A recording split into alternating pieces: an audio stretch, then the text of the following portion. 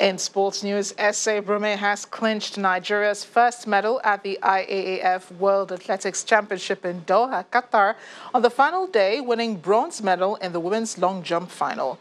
She made a mark of 6.45 meters in her final attempt, but her first mark of 6.91 meters was enough to earn her third.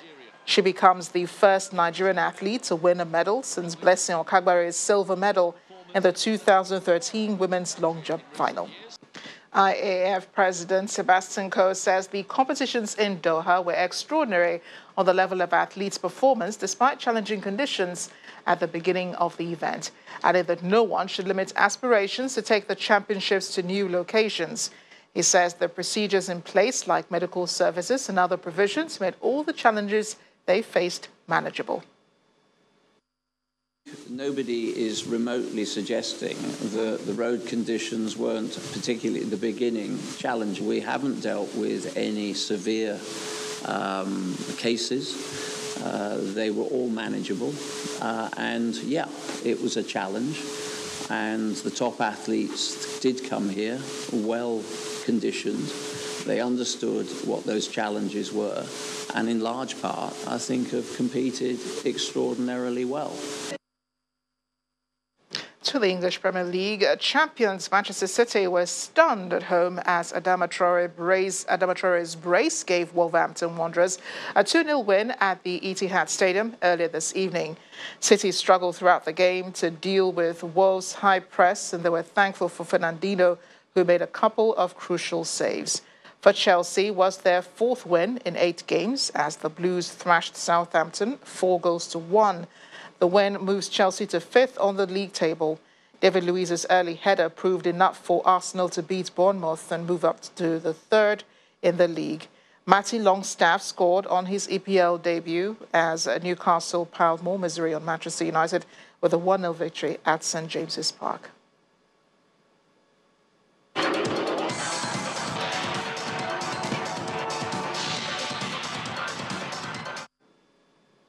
U.S. media have reported a second whistleblower has come forward in the impeachment case against President Donald Trump. As of Friday, the New York Times reported that a second person was considering coming forward who had more direct information about the events surrounding the call. A second source has not yet filed an official complaint or spoken to the committee. However, the New York Times says the person spoke to the Intelligence Community's Inspector General, who has reportedly been seeking to corroborate the first testimony.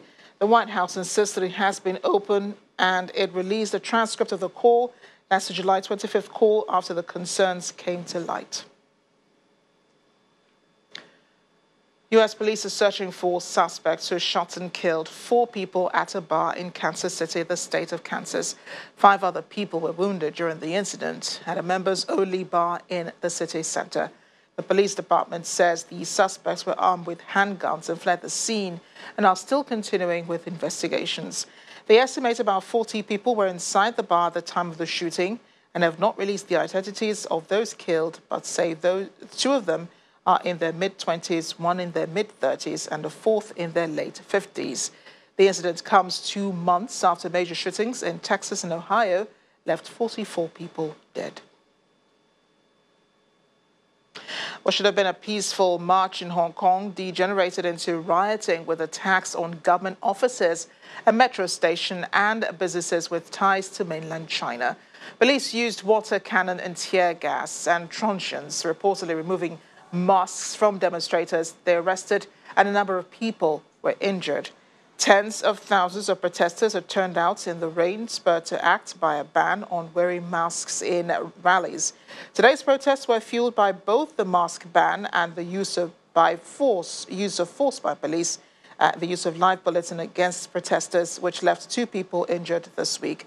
A wave of rioting on Friday. The city metro services shut it down, but they had partially resumed today.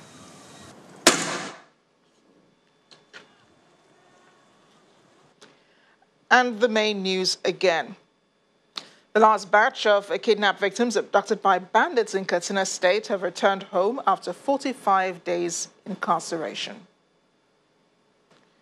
Also today, 3 persons were kidnapped in Jalingo, the Taraba state capital, while 2 others in Benin, the Edo state capital.